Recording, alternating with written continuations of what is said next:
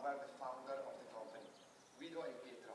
They lived here with the family, and behind this, as a normal concept, the traditional concept of an Italian company, we had the house and the company here behind.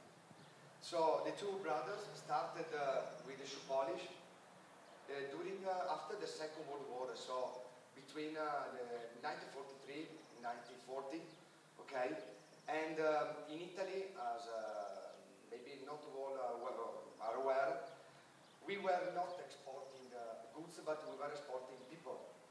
Canada, Argentina, Australia, and Germany were the most popular destination. Here was really a country, very poor country. Fila produced and was known at the time only for shoe polish. In the 70s, in Italy there was the economic boom, and the industrialization in Italy brought the country to export worldwide.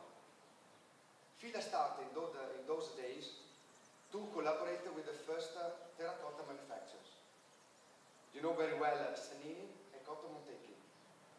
And these were the first company that started to collaborate with us. With them, almost by chance, we started the first protection for terracotta.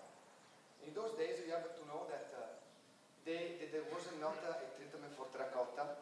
They used at the time petrol, gasoline, butter to protect the terracotta.